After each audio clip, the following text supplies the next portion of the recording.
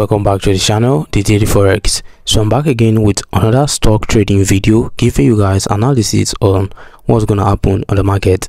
All right, so right now we are currently on the Apple stock market, AAPL, as you can see right now, and we are on the 1 hour time frame. All right, now what we're seeing that the market is going towards the upward trend at this point in time. The market is currently going towards the upward trend.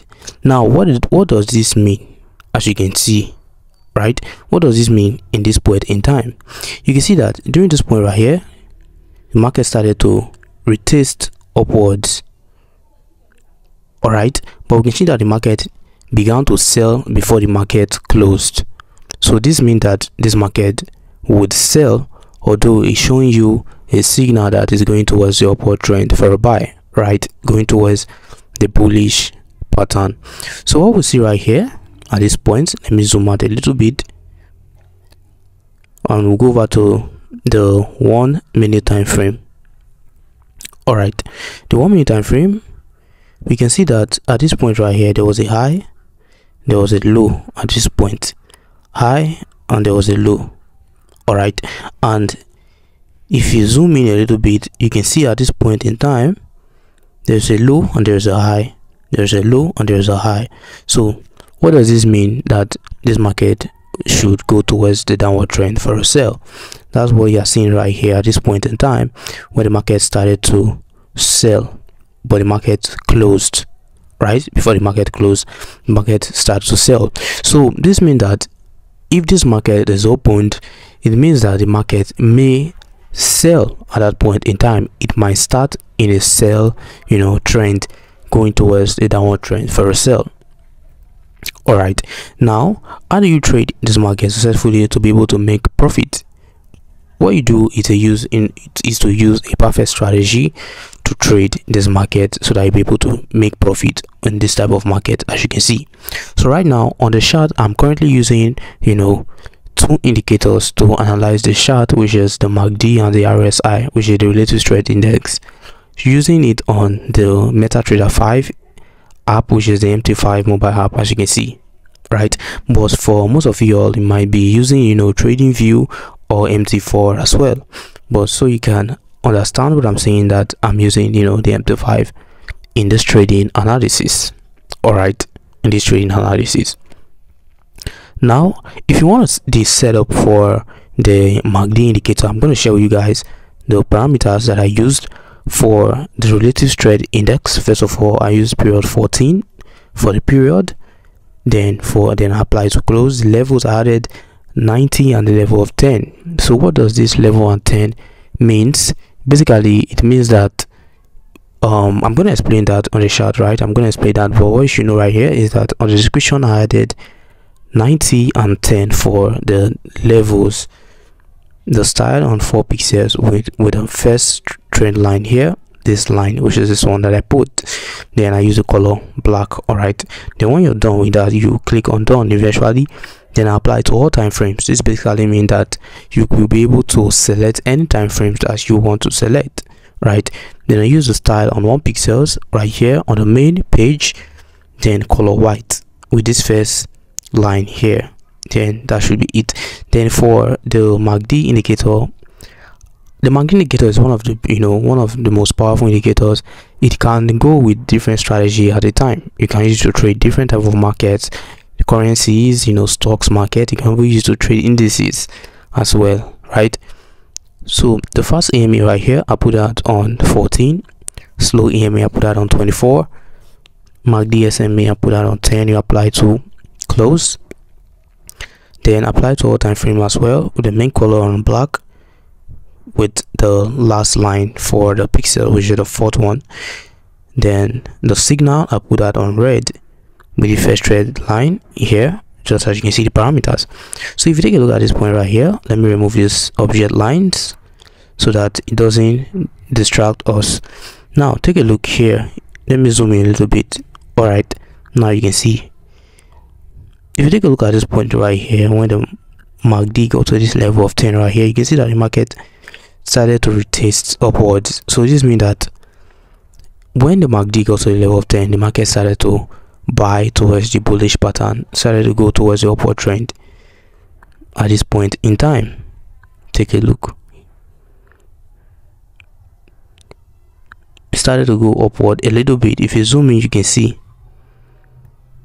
it retested, then started going upwards before it retested. And if you trace it down here, you can see that it was at the level of 10. This upwards here, level of 90. So this indicates the overbought and the overbought and the oversold level, right? As you can see. Now take a look at this point as well. This is perfect. Take a look here, level of 10. The market retested, it started to buy upwards. So even though this means that the market will buy upwards, it does not mean that the market will not sell. The market will buy and sell, but it will follow that straight upward pattern going towards the upward trend for a buy. All right, take a look here. You can see that at this point 90, the level of 10 here, it started to buy. All right, and when it got to the level of 10 here, it started to buy, and when you get to the level of 90, it started to sell towards the downward trend. Now what does this mean? It means that with this indicator, you can see quickly where the market would start to go downwards and upwards. I hope you understand what I'm saying. All right, I hope you understand what I'm saying. Now this market right here ended at this point on the 1 minute time frame. It started showing a signal that is going to sell. If we go back to the 1 hour time frame right here, take a look here. If I zoom in a little bit, you can see that it's going towards the upward trend. At this point here, it's going towards the upward trend. But this candlestick right here is showing a signal for a sell. But take a look at this point right here. If you zoom in a little bit, this is just analysis to tell you guys what may happen, or let me say what might happen when the market have been opened. What might happen when the market is open. So that this is what you need to expect, right? This is what you need to expect. Take a look here. The same thing that happened here.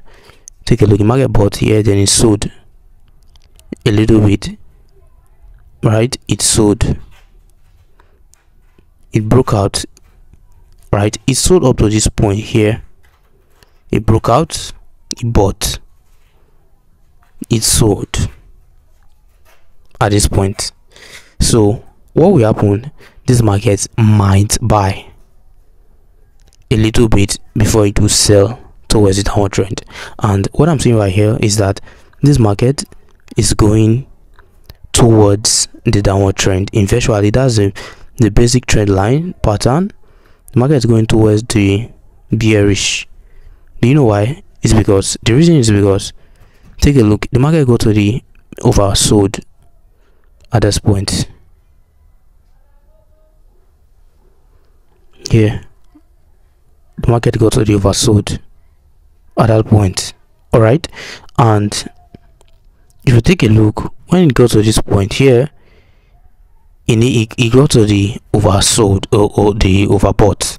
The market goes to the oversold here, it goes to the overbought here at this point. Let me mark it so that you can see what I'm talking about. I'll mark it here. All right, now the next one here, the market was supposed to go to the oversold. All right, so it was supposed to go to the oversold region, but it didn't. It has not. So basically you are seeing that the market pattern is going towards the downward trend for a sell. So that is what you should observe. So if you are a trader that holds the market for too long, this is what you need to expect, that the market is going towards the downward trend. All right, the market is going to sell, because normally before the market was supposed to sell after it has, got into the downward trend. The market is supposed to sell when it has got into the upward trend, which is the overbought. All right, which is the overbought. All right, I hope you understand what I'm saying. So you guys, then normally the 1 hour time frame is mainly used to analyze the trade. When you analyze the trade during the 1 hour time frame, you can also analyze that on other higher time frames, such as the 30-minute time frame and the 15-minute time frame. All right, we know that the lower time frames moves quickly than the higher time frames, so the lower time frames moves quickly than the higher time frames. All right, so if you found value in this video and this analysis that I've just shared with you guys, do to like and subscribe to the channel, the Daily Forex, for more on trading tips and strategies. I'll see you guys on the next video.